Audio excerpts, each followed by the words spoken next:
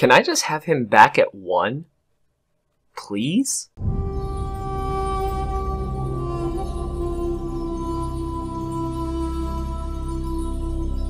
What's going on, you guys? Slim back here with a new video today, and unfortunately, you guys, this Banlist season, which means prepare for a bunch of Banlist predictions. And your boy, well, I want to get it out of the way because I honestly don't want to get to it last minute, then the Banlist drop and be like, well, that prediction was pointless. But anyways, if you guys are new here, consider subscribing, hit that notification bell. You guys will be notified whenever I upload. You'll also be notified when I stream over here on YouTube as well as Twitch. The links are in the description. While you're down in the description, consider joining my Discord server. We have a really wholesome community over there.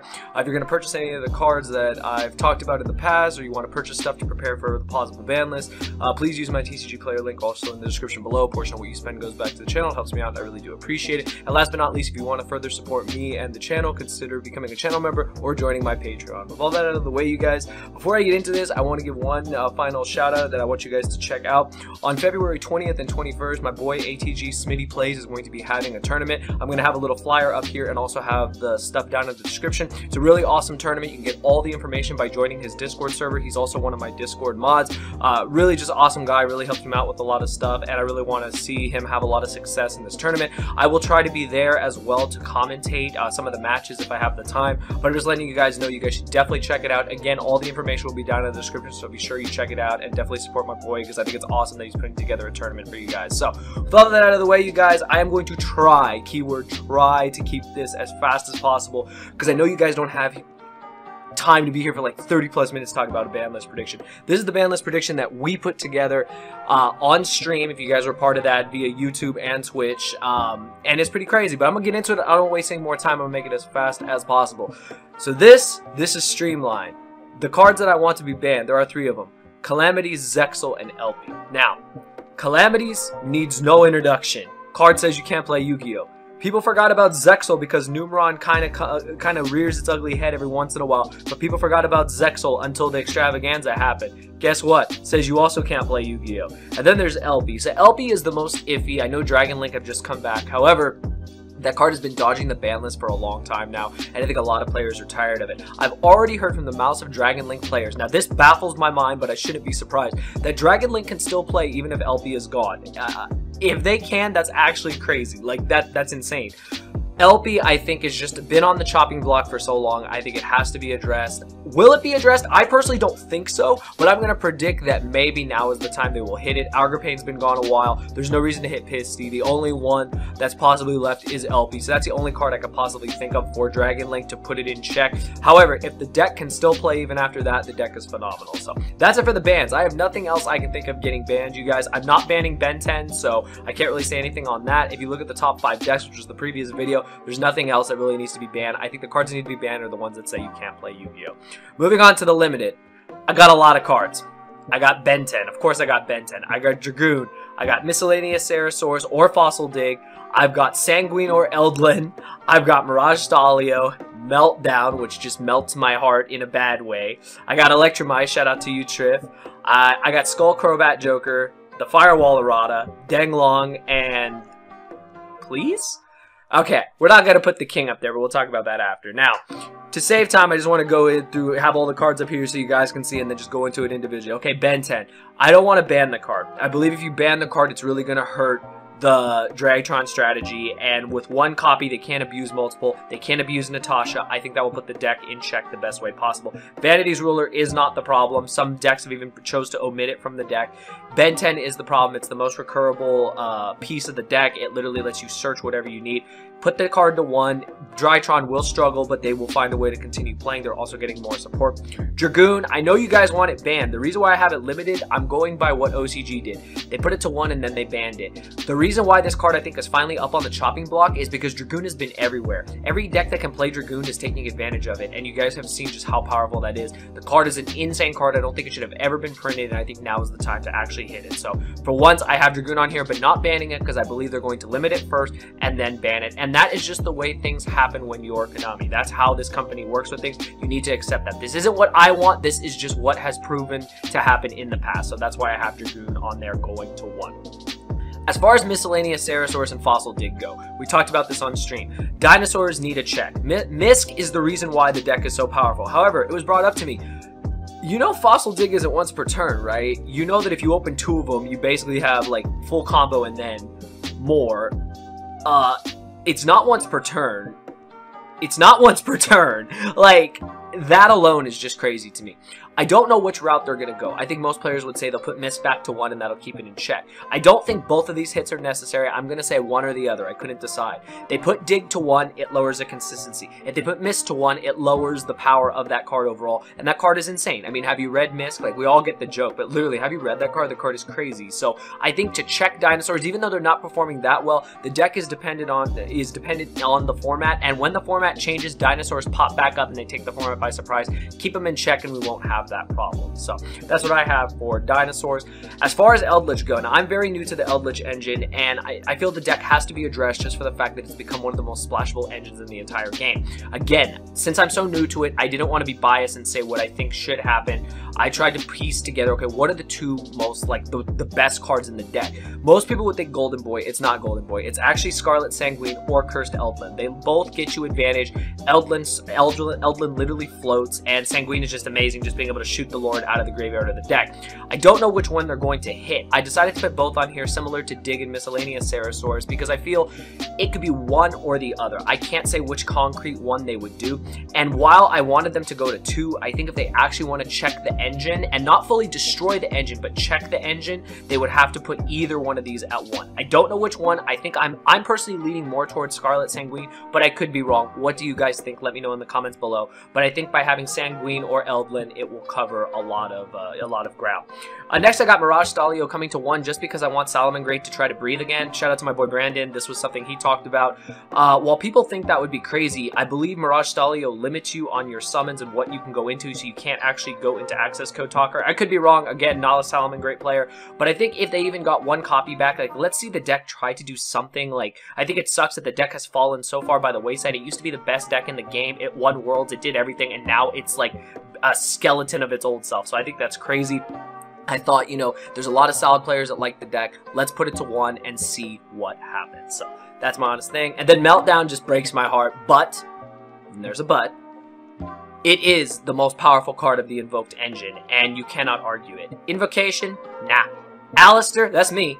Not even Alistair. The reason why this deck is so good is because of Meltdown. It's a consistency card that literally lets you search out your Alistair, and then when you go Fusion Summon and you use Fusion Effect, they cannot respond. How many times have you summoned an Agodes and literally popped a card and they can't respond to that, and then you banished and made it bigger and run over the Dragoon? They can't respond. That's crazy. I don't want to see Alistair and friends get hit, but I am not going to sit here and be a biased content creator just because I love that deck to death. No. I'm going to say, if you want to check that deck, go after Meltdown. Don't put it to 2. You have to put it to 1. By putting it to 1, we have 1 Meltdown, 1 Terraforming, and then we have to play other forms of field spell presence. And those cards can literally be like Metaverse, which is awful, set rotation, stuff like that. It requires us to change our whole strategy. But I'm not going to sit here and act like Meltdown isn't the problem when it comes to this engine. So yes, I love the deck to death, but I am being very honest with you guys. You want to check Invoke since it's a very splashable engine, put Meltdown to 1. Next, I've got Electromite. Shout out to Triff, shout out to Jeremy, shout out to all the Pendulum players. Y'all just got support in Blazing Vortex, whether it's good or not. I just want to see what the deck can do. That's honestly the only reason. Like, I don't think that card is super broken. I think it deserves to be at 1, and let's see what these players can come up with. Same thing with Skull Crobat Joker. I looked at Plushfire as well. However, I don't actually know if Plushfire is something that should come back. Again, wasn't a Pendulum player, wasn't a Pepe player. Skull Crobat Joker to 1, Electromite to 1. Give them a little more support, and let's see what Pendulums can do. Let's see what the great Pendulum minds can come up with. And again, I don't want to kill decks. I want decks to try and come back and actually do something. So that's why I'm saying bring those back and let's see what happens. Next, I got Firewall because it's getting errata. I only have it going to 1 because, again, it's getting errata. It's Cyberse only. Salamangreat can use it. Code Talkers can use it. Japan has it at 1. Let's see what happens. The card is not busted. It's once per turn, plus it's limited to Cyberse. I don't think the card is going to be ever as broken as it was. The errata is fantastic for it, and it does give Cyberse a little edge. So let's see what happens. I don't think it's going to break the format if it comes to 1, and then eventually it might even come to 3. But again, most cards go to 1, then the 2, then the 3. So let's see what happens. And then shout out to my boy Tyler. I got you on Danglong. You already know.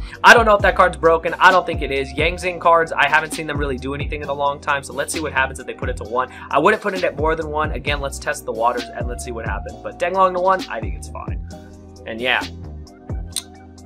Hi, King. I want him back to 1. The Nemesis card sucks. I don't care what you say. The Nemesis card sucks. Will it come back to 1? Probably not. I really want it to, but I'm not going to sit here and say that it's my #1 wish list. It is for sure. But, you know, yeah, Colossus to 1. That would be very nice. And yeah, that Nemesis card sucks. So that's it for the limited stuff. On to the semi-limited, you guys. Not only that, before I finish on this, do you know how easy it is to out this card? Like, at 1? This card is so easy to out. So, there's too many excuses. The Nemesis card sucks. I can't stress that enough. If you're wasting spaces on it, it sucks. Just let Thunder play their game, even with 1 Colossus. It's not broken. I don't care what anyone says. This card literally can be outed so easily these days. I don't know. I think we didn't have as many outs before, so there's that. Now on to the semi-limited. There's actually a decent amount of semi-limited cards this time because I'm just trying to think like I was an employee in Konami. Now this is hard to do because I don't like semi-limited. I think it's so stupid. Simo has said it before. I agree 100%. But hey, the way they work, things go to 1, then to 2, then to 3. What I have for semi-limited is Nadir Servant, Hero Lives, Call by the Grave, Dynamite, and Sekka's Light. So, Nadir Servant is just to check Dogmatica. It's the best card in Dogmatica. The card is crazy. OCG put it to 2. Let's see what happens. It'll slow down the consistency. That card is busted. That card is like an FTK that guarantees window. That card is insane. Hero Lives for heroes because, I mean, come on. Like, they're not doing anything. They're not getting enough support. They need more acceleration cards. They're very consistent, but they just don't put up enough oomph like they used to. If Hero Live goes to 2, I honestly don't even think it's going to make a big difference. Like, you got to open it and start with no monsters on the field. But I couldn't think of another card that could help them. So I thought, you know, if we put Heroes Lives to 2 before it goes to possibly 3, again, remember, we go from 1 to 2 to 3. Let's see what happens. Called by because where the hell is my crossout designator? Like, for real, where the hell is my crossout designator? I know they won't put Called by back to 3. It would be amazing if they did. I'd love to put this on the no longer limited. But the way they operate, I honestly think they're going to go Called by from 1 to 2. And let's see what happens. But seriously, where the hell is my crossout designator? Like, when I get crossout designator, I don't care what you do to Called by the Grave. Honestly, that's what's keeping Max C off this list. Max C's not on this list. You know why? Because we only have 1 Called by. We have 3 Ash and no crossout designator. As soon as we get crossout designator, Called by, and we have Ash, we have like 9 possible ways to stop Max C, then maybe that card can come back. That's just the honest truth. I'm going to tell you what you need to hear, not what you want to hear. So just remember that. Yeah, Called by to 2 would be nice, just saying. And then Dynamite, just because True Dracos. I love you, James Sled. You know you're the best person in the world, but True Dracos just aren't doing anything. You need more oomph. So I've got you with Dynamite going to 2 just to see what it does. And then I got Sekka's Light. Now, I know, this is a really weird one. It was discussed on stream. I think John was talking about it. And again, I think it's so stupid for a card that was at 3, it went to 1 to go to 2, but possibly I think that's just the pattern they're going. Like, don't bash this prediction because of the cards I have going to 2. I'm just trying to think of how I've seen the pattern work in the past of cards going from 1 to 2 to 3 over time. Sekka's Light, you have to build around it. You have to run a Monster Mash deck. You have to run a deck that doesn't rely on spells and traps, and it has to be all Monster Mash. There's very few decks I can think of that will actually do that. So I think if you put Sekka's Light to 2 to start, I don't think it would even be that crazy. We might see an uproar of the BA deck again, and I think that would be really cool. So those are all my semi-limiteds, more than I ever thought I'd have. But hey, I'm just trying to be fair as possible, I know. And lastly, no longer limited, last part of the video, I got Red MD going to 3 because of the errata, DeLorean going to 3 because of the errata, and True King's Return because that card is doing absolutely nothing at 2 and it shouldn't be at 2. Mally, you have to stay at 2, unfortunately. But those are the ones. Red MD is once per turn, DeLorean is once per turn with the errata, and True King's Return again is doing nothing. But that's it. Yeah. That's it. Hashtag Thunder Gang, you already know. That's it. But that's my ban list prediction, you guys. I wanted to make it as fast as possible and just cut out all the BS. Like, this is just an honest prediction that we all put together. There was more than 50 of you that contributed to this, so I really do appreciate each and every one of you. This is the best prediction we could come up with together. And please let me know in the comments below stuff I missed, because you know your boy is not going to remember everything. I'm an old man. I'm 30. I don't remember everything, but, you know, things are crazy, and I just wanted to be as fair as possible. As much as I want this back, it won't surprise me if it doesn't come back, and that is the honest truth. So just remember that. But those are my thoughts. Let me know yours in the comments below. What are your ban list predictions? What's your wish list? This is kind of a prediction / wish list, and let me know what you guys think. Smash that like button if you guys enjoyed. You guys have honestly been killing it. You guys are amazing. We're on our way to 24K. I really do appreciate all the love and support. And yeah, let me know your thoughts in the comments below. And as always, you guys, I'll see you in the next video. Thank you for watching.